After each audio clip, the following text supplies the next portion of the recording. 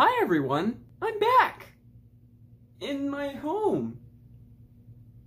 And we're talking about movies, like we always do. This is all we do here, so we're gonna talk about a bunch of movies that I saw in quarantine, because I've seen a lot of movies in quarantine. We are not talking about any of the Kubrick movies, because I already took care of that in the last video. So, we are just talking about pure movies that I've seen over the course of the past month or two. Some of them are great, some of them are bad. Actually, only one of them is bad, and the rest are in between. So, let's just start off. Let's just get right into it. First is The Darjeeling Limited by Wes Anderson. Quirky, weird, funny film director Wes Anderson, back in 2007, made this film right before Fantastic Mr. Fox.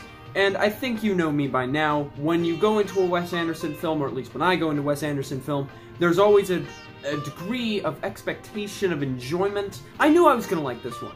It's Wes Anderson. I know I'm gonna usually enjoy what he makes, and this case was no different, but I didn't expect to really love it as much as I did. This was a great movie. Out of all the films that I've seen from Anderson in all of his filmography, this one's the most religious, probably. It's definitely very spiritual. It's meant to be about the growth of the characters rather than be about the journey itself. It's more about the development of their relationship over the course of the story.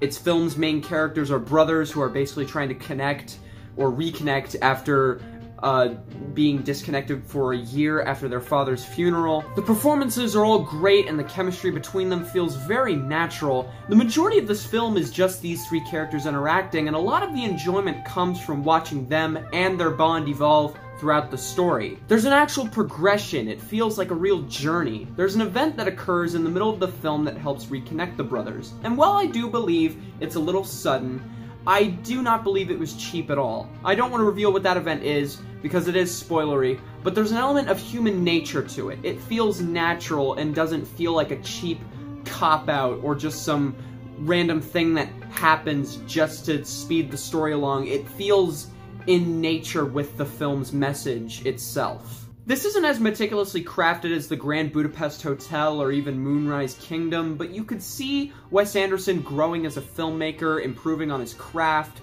It's clear that this movie had more professional filmmaking involved compared to stuff like Life Aquatic with Steve Zissou, or Rushmore, or even The Royal Tenenbaums. Like all his films, the cinematography is pretty fantastic and the colors practically leap off the screen. The set design and costume design are both great as well. The music was awesome and complemented the scenes they were in very well. There was also a soundtrack that was very well utilized. While this isn't as great as his later works, I would be lying to you if I didn't think this was a great movie, which it is. So check this out whenever you can, and I'll give this a solid 8. Next is Once Upon a Time in Anatolia by Turkish director Nuri Bilge Ceylan. I hope I'm pronouncing that correctly. A while back, I watched his most recent film, The Wild Pear Tree, and while I thought it was visually breathtaking and legitimately well made, I did think it was a little slow, and by a little I mean incredibly fucking slow, in a way that didn't feel justified. Now that I've seen this film, I might have to go back and reconsider the quality of that film. I also watched his other film, Winter's Sleep, which was also great. But I think this film spoke to me much more than either of those two films. This is a film that is definitely slow, and does have minor pacing mishaps, especially in the second half, but this is a legitimately fantastic film with breathtaking cinematography and an amazing sense of atmosphere. The story of this film is great and very interesting to watch unfold. A huge chunk of this film takes place in the pitch black night, and these scenes are lit up using only the headlights of cars. I cannot tell you how many films that I've seen that have nighttime scenes that just feel so fake and unprofessional and sloppy. It was a legitimate breath of fresh air to find that this director knew how to film scenes at night well and make them incredibly atmospheric. The characters are very well acted and the conversations they have are incredibly interesting. They range from heartwarming and comedic to incredibly morbid, but they're all fun to watch. The cinematography is masterful. The shots flow very well, and the landscapes they visit never get old to gaze upon. Visually speaking, this film is actually flawless, but In terms of pacing, there are a few moments in the second half where a couple of scenes may go on for a minute or two too long. I believe if they shaved a solid 7 to 10 minutes off of the second half, I believe it could have really been maybe a 10 out of 10 movie. But aside from that, there's really nothing to complain about here. This is probably the slowest film I'll be talking about in this video, so if you do have a problem with that, then maybe I don't recommend this. But if you're someone who loves visually breathtaking films, this is an easy choice. I would easily give this a 9 out of 10. Very solid 9. What a fantastic, visually breathtaking film. Do not miss this if you're a fan of that kind of stuff. Solid 9 out of 10. Next is Ghost in the Shell, the famous sci-fi action anime. This has been on my watch list for a while, ever since I saw Akira a while back. And that was a pretty awesome sci-fi anime. That was honestly a pretty fantastic film that I enjoyed pretty much every second of. I loved that film. And sadly with this one, I just didn't feel as entertained as I did with this one, despite Akira being over an hour and a half longer. This felt slower, which was just weird to discover while watching this film. It's barely even an hour and a half, and yet this film was much more entertaining. There were certainly awesome action scenes and great sequences. I mean, the intro alone is a perfect example of establishing great atmosphere through almost zero dialogue and purely setting and action and character development. It was honestly, the first 15 minutes, including the opening credits, were amazing. Literally, great start, but the movie kind of just went downhill from there. The characters are certainly interesting, and the animation is unsurprisingly fantastic, and some scenes are genuinely unsettling. The music was also really cool and fit the film very well, especially during the opening credits. Sadly, the weakest part of the film was the story. While the characters are interesting, I didn't feel connected to them enough to feel the gravity of the conflict. When anything bad happened to any of the characters, I just didn't feel the consequence. While I did love certain sequences, I just felt distanced from the characters and I wasn't consistently engaged with the story. I never felt bored, but if the movie were longer, that might have been a different story. This movie's barely over an hour and a half. It was an easy watch. I enjoyed it fine. I was a little bored here and there. I just was a little disappointed. I wish I really liked this. I'm giving it a strong 5, probably light 6, so let's just stick with that. Next is Koyaanisqatsi, and holy shit. This is one of those films where I heard there's masterful music at play, and it absolutely delivered on that part, and much more. In a film without a concrete plot or characters, the music felt like a character all on its own. Running at just 85 minutes, this film feels much like a poem or hypnotic experience. The entire film is composed of carefully placed shots recording nature, machine, and the relationship between the two, mostly detailing how modern technology is taking a heavy toll on the Earth.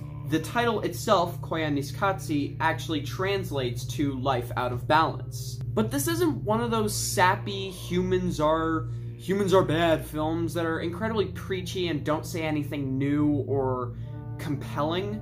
This film has zero dialogue. It simply shows you cleverly edited footage and it gets its message across clearly without treating you like an idiot. The shots in this film are absolutely breathtaking. Many of them are sped up, especially shots overlooking highways and cities at night, as if to represent the grid that humans created and now run on. In fact, the Criterion poster is just a miniature representation of that exact notion. Again, all these shots are accompanied by purposeful and incredibly dynamic music. I make no exaggeration when I say that the music is some of the best I've ever heard in a film ever. There are some very beautiful and mesmerizing sequences, but there are also some that are very haunting and downright eerie. There was a scene in particular that made me feel sick to my stomach. It was a basic scene. It was something that was simple, but it made me feel sick to my stomach legitimately. I mean, how I legitimately don't know, but it was legitimately fantastic. I just said legitimately way too many times, but you get my point. It was fantastic. I almost said legitimately again. Anyway, legendary film composer Philip Glass actually started his film scoring career with this film, and I'm hard-pressed to find a score that I like more than Koyaanisqatsi done by Philip Glass. I want you to keep in mind that this film was released in 1982, meaning that most of the footage was shot in the late 70s. And considering that this film was released almost 40 years ago, and manages to say much more about the effect that technology has on the Earth, without any dialogue, and just music and carefully placed shots, compared to the preachy, boring, incredibly uncompelling films that do that same exact thing today, it's very telling. It's frankly incredibly telling of just how dedicated these people were to making this film great. While I heard the other two films in the Qatsi trilogy, these two, weren't as great as Koyaanisqatsi, I still am very excited to check them out in the future, and I legitimately believe that Koyaanisqatsi, after 3 viewings, I've seen it 3 times, I am thoroughly convinced that this is my all-time favorite documentary. I refuse to call this film anything less than a masterpiece, and I refuse to give this film anything less than a 10 out of 10. That's exactly what this film is. A 10 out of 10 film. Next, let's talk about Polytechnique. I believe it's the sophomore film by seasoned veteran director, by now, Denis Villeneuve. This guy released 1 feature film every single year between the years of 2010 and 2017, and they were all great. Polytechnique is a film about the 1989 Montreal massacre, in which an armed misogynist murdered multiple female students. This is a film that is very uncompromising and brutal, which is a style that Villeneuve has mastered by now. In this film, the brutal style is definitely in its early stages. It definitely isn't as well fleshed out as Prisoners, or even Incendie, which actually came out the next year in 2010. With Polytechnique, I really enjoyed the cinematography. The tone is obviously great, as is the sound design. My main issue with this film is that it felt emotionally empty. Not at all to imply that the real event wasn't a tragedy. It totally was. I'm not trying to underplay how horrible this whole situation was. I'm just saying that as a film, I didn't connect to it on an emotional level the same way that I did with his other films. When the actual shooting was happening, I was definitely invested, but I wasn't, like, on the edge of my seat. And that mainly came from the lack of development of the characters and the kind of somewhat lackluster acting from certain performers. Everything about the filmmaking was good, no doubt. I think it's a very good-looking film, but I think in terms of investment and sort of the strength emotionally behind the film, I wasn't as impressed, especially when you compare it to some of his later films like Prisoners, Blade Runner 2049, or even Enemy. So I guess this film just kind of lands on the good jumpstart, because after that he made some truly fantastic films. As much as I love Villeneuve as a director, I just believe that this film wasn't as great as his later stuff, which you should definitely check out, because I really connected with those films. I'm feeling a light, possibly solid 6 on this one. Next, we have The Painted Bird, a film that premiered at various film festivals last year, and has gotten a reputation of being a very sadistic war film. And, apparently there were many walkouts, a lot of 1 out of 10 reviews circulating online, and, yeah, so this movie wasn't frankly on my radar for a very long time, until some trailers got released, and I kind of noticed that, hey, maybe this won't be so bad. Maybe this will be an actually pretty good movie. Yeah, sadism, war film, not really my thing, but I have enjoyed weirder shit before. So maybe this will be a pleasant surprise. And to sum up my thoughts, this movie was nothing to me. Absolutely nothing. On the surface level, the film was decently shot, had some good production design and costumes, and the music was serviceable. That's it. This film is just non-stop sadism that served zero artistic purpose. And I'm not saying that violence or sadism has to serve an artistic purpose, but it has to serve some sort of purpose. And in this film, that purpose was non-existent. I didn't see it. If it was there, then I didn't see it. And frankly, I don't feel like rewatching this film to try and find it. It wasn't a commentary, so it couldn't have been that. It was based on a book that also has gotten the same reputation as being overly sadistic for no reason at all, so I'm not gonna read the book. I felt nothing while these sadistic scenes were occurring, and there's some really awful stuff here. The main character is played by a child, and he was only convincing, like, half the time. Stellan Skarsgård was okay, Udo Kier was there for a bit. Surprisingly, the worst actor in the film was Harvey Keitel, an actor who's done some top-notch stuff in the past. His dialogue was very noticeably and horribly dubbed. Actually, there's a good handful of dubbing, and none of it was convincing at all. I just want to let you know that my review of The Painted Bird stops here, because I want to talk about a very similar film that's a way better alternative to this. And the cinephiles out there, all two of them, have figured out what this movie is already. And that movie is Come and See by Ilem Klimov. I think I'm pronouncing that right. It was released in 1985, and it's impossible to talk about The Painted Bird without talking about this film, because it's very clear that it was somewhat, at the very least, somewhat inspired by Come and See. They both contain children, main characters experiencing the horrors of World War II, drifting about, encountering different characters along the way. Come and See actually shows the main character, the main child character, before he's thrown into the war. He's clearly a naive boy. He has these delusions of patriotic grandeur.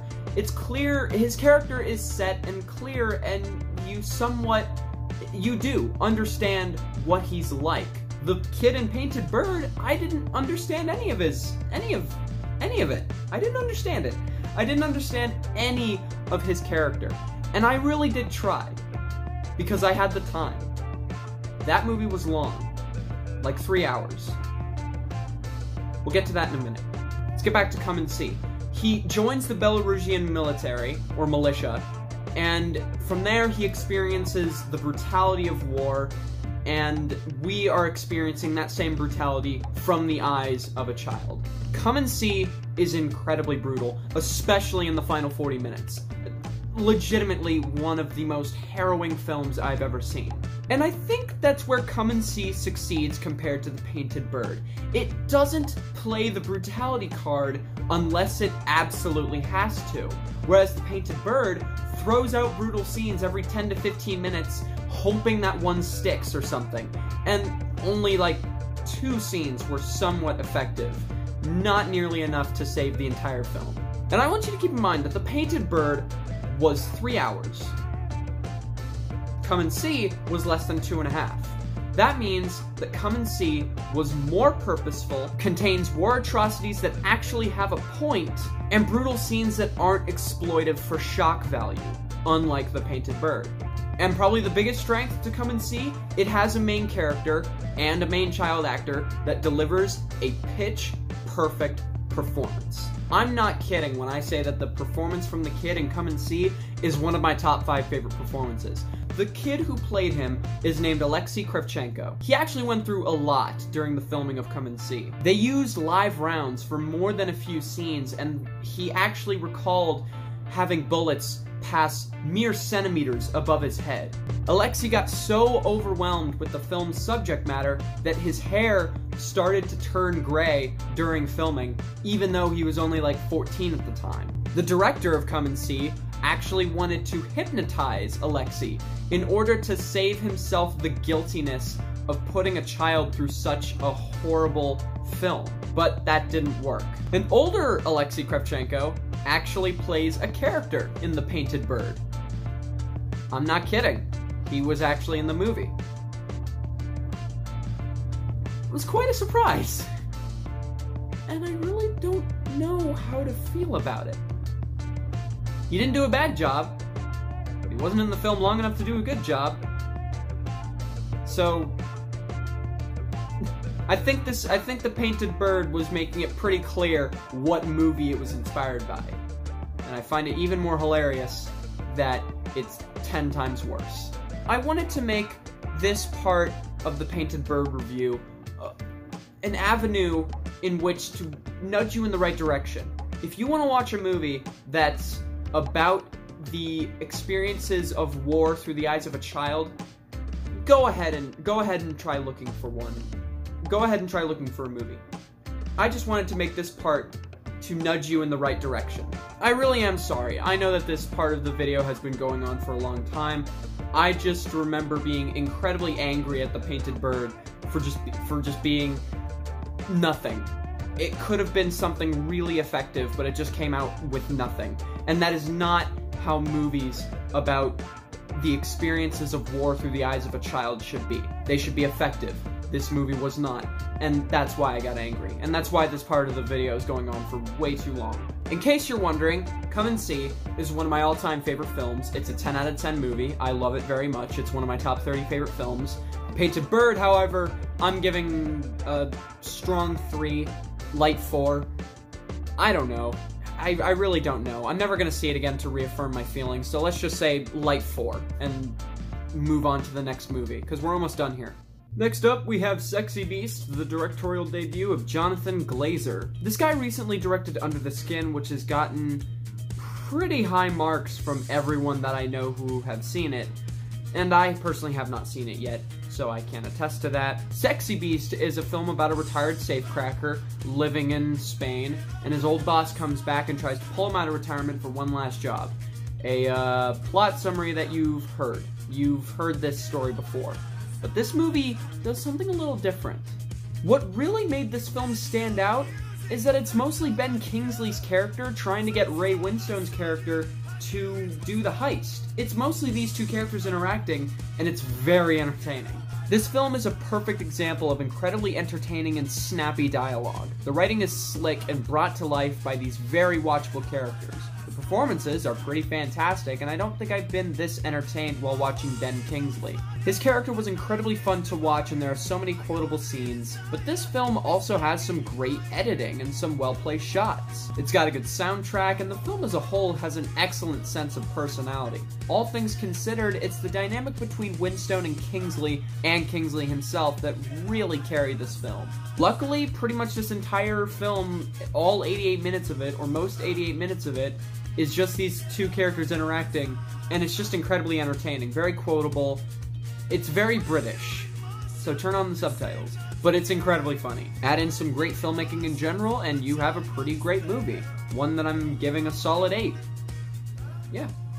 Alright, the final film I want to talk about is Waltz with Bashir, the Oscar-nominated documentary by Israeli film director Ari Folman. This is quite honestly one of the most harrowing documentaries I've ever seen. As you can probably tell by the footage, the animation style is very unique. Not only is it fantastic, but it manages to communicate a feel of a dreamlike experience. This documentary is essentially about the filmmaker himself trying to piece together his own memories of his participation in the invasion of Lebanon in 1982. Throughout the film, he interviews fellow soldiers who also participated in the invasion, and the stories they tell will leave you on the edge of your seat. They range from dreamlike and hypnotic to incredibly morbid and disturbing. All the while, the use of the animation makes the film incredibly visceral. It's dark, it's exhilarating, and truth be told, it's one of the most unique documentaries I've ever seen. As well as one of my favorite documentaries, it has also become one of my favorite animated films as well. And that's all I really want to say. I know this part of the video was short, but I really wanted to just leave this one brief, because I want you to check it out yourselves. It's really, really something. And, I think I'm gonna go with a solid 9 on this one. Yeah, that sounds about right. If you made it to the end, thank you very much for sticking around. I'm sorry if this video was much longer than they usually are. I had some movies that I really wanted to talk about. And I also want to take some time to address why I don't talk about bad movies very often. because frankly, I'd rather spend my time recommending movies that I actually liked rather than movies that I didn't like. But I'll try and keep these videos more dynamic in the future. I know that they're usually mostly positive, and I like to sometimes rip some terrible movies to shreds, and sometimes I like talking about movies that made me angry, you know, sort of display why they don't work as films for me. So I'll start doing that in the future. Sorry if this video was just long. I really did not mean for it to be that long. I just had a lot to say about The Painted Bird.